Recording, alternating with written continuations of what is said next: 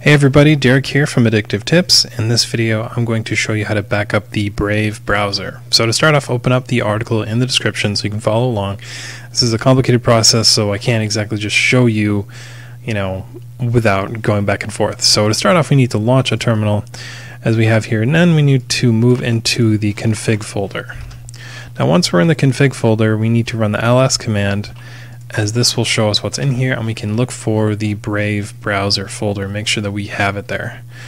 So it's right there. Next we need to run the compression command. This will create our backup. Now it may take a bit of time, but it will get done and it'll compress everything that you have, including extensions and all of that stuff, cache, bookmarks, what have you.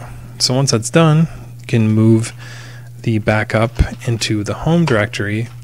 Then we can move to the home directory like so. When we run the ls command, we see our browser backup is right there. So now we need to run the encryption command, and we do that with the gpg command right here. Now this will ask us to enter a password. Enter a password. Now we see our encrypted backup is here. Now we need to get rid of the unencrypted backup, and you can do that with the rm command.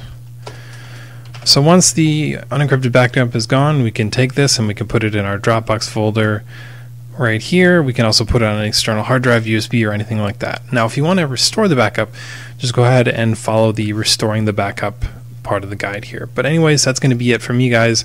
Just a quick video on my article on how to back up the Brave browser. I hope you guys enjoyed this video.